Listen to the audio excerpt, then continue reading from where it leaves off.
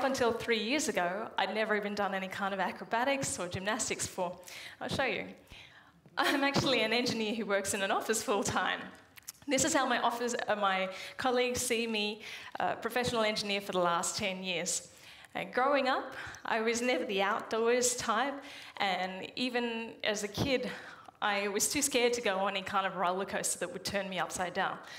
So, how did I come from being a sensible engineer who likes things to be logical and rational to stepping out on my weekends as an aerialist, finding herself in places like this? The answer is actually curiosity. What do you imagine would happen if you allowed your curiosity to dictate your actions? My story began 3 years ago when I moved here to Switzerland with my 9-year-old daughter, and I saw this in the newspaper. At the time, I couldn't read any German at all, but I really liked this picture a lot. So I called the phone number in the article, and it led me to find out that there were actually aerial silks classes available locally for very young girls. So I took my daughter along to the class, and she took one look and said, "Wow, I never knew such a thing even existed." And I said, "Oh, well, what would you think if I was to join the class as well?" And she said, "That would be really cool, because then we can do it together." So I was very shy and hesitant, but I asked the teacher, and she allowed me to join along with all the other very young little girls in the class. And that was actually how I began doing aerial silks. So this is my daughter and I doing aerial silks as a great contrast to what I did in my daily work in the office. And to my surprise, we actually began doing performances in public. I was amazed, actually, because the audience would be clapping and cheering for us. And I found this hilarious somehow, because in all the years of engineering study and professional work in the office, nobody goes, "Woohoo!" and applauds you just for being an engineer. So, yeah, thank you. So, I wasn't used to this, but I found it very gratifying. So, I found aerial silks so aesthetically appealing that I really wanted to get some really unique photos taken of it. So it motivated me to ask around to see whether I could find somebody who would be interested in collaborating with me. And that's how I came across a young, very talented young photographer named Louis, and this is what we shot together. This is literally hanging over Lake Zurich, near China Wise, actually.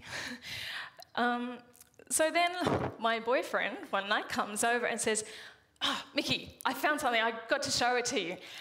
And it was a documentary about highlining. I'll show you what this looks like. Highlining is slacklining, but done at extreme heights. When I took a look at this, the first time I saw it, and I saw them walking across this line, way up high in between the cliff peaks, it took my breath away. I loved it, and I wanted to experience it. I wanted to know what it felt like to be up there in the emptiness with nothing above and nothing below, but the mountains and the nature all around. But I was really useless at walking across the line. So I didn't want it to take years of training just to try what it was like to be up on a high line. So that's how I came up with this crazy fantasy idea in my head. What if I was to attach the aerial silk midway along the high line and do my aerial silks hanging from that? The idea really scared me, but I was also really damn curious to know whether this could even work. So I was still stuck because I had no idea how I could find somebody to do highlining with. At the time, all I could tell my different friends about this crazy fantasy idea, and with some of them I could also discuss how we could possibly rig it so that it would be safe, well, at least in theory. So then, several months later, a very fortunate connection occurred when it just so turned out that a friend of a friend of a friend happened to be an expert highliner. And he was told of this crazy idea of mine, and he said, yes, let's try this out. So it was the first moment where I realized that this crazy fantasy idea that I had might actually come true. So I was totally surprised when we actually set a date to make this happen, and we tried it. This is what it looked like on our first attempt. You can see that there's a lot of rigging, and we had to make a lot of adjustments, but it started working out really well, and it felt really good. Hanging from this line felt fantastic. So then I saw a picture of a really magical location, and a vision grew in my mind. What would it look like if we put the aerial silks between two perfectly perpendicular cliff faces? And so I shared this vision with my highliner friend Salvatore, and he agreed to assemble the team together to put up the highline. And this time I even attracted the attention of an expert aerialist from Hollywood who flew all the way over just to help us create the rigging arrangement. So one very cold day in March earlier this year, near to Bern, as you can see, I'm still wearing my snow pants at that stage, we made it a reality. This is what we created. It was amazing getting to do my aerial silks hanging in such an extraordinary location. I loved it. It felt fantastic. I really like looking at these pictures because it reminds me of how I learned to bridge the gap between the fantasy idea that was in my mind and making it a reality. So I had other ideas too.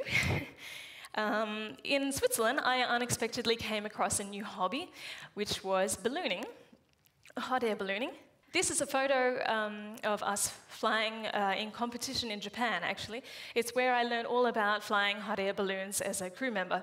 And one morning, when I was holding the top rope of the balloon, a thought occurred to me that this could be a really interesting point to attach the aerial silk.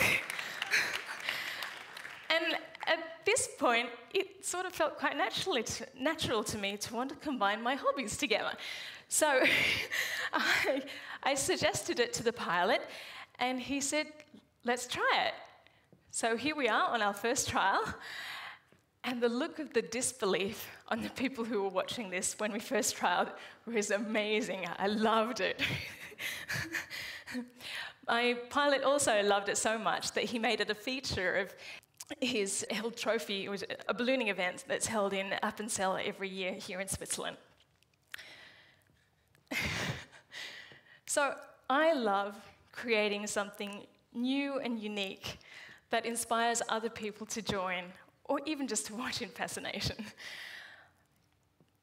The ideas of aerial silk, or the aerial silks and the ballooning silks, only happened because I expressed these crazy ideas to people around me, and I also figured out the logical steps that were required to make it happen. So when the ideas spread and captivated others, they came back to me and said, let's make this happen. And we collaborated. So there was no money exchanged, there was no sponsoring of any kind for this. We all did it just to have fun, to try and see what we could create, out of curiosity, to see what we could create together. So what will happen if you allow your curiosity to dictate your actions? This is where it led me this summer. Upside down, Miss Jane. This is really fun, really fun.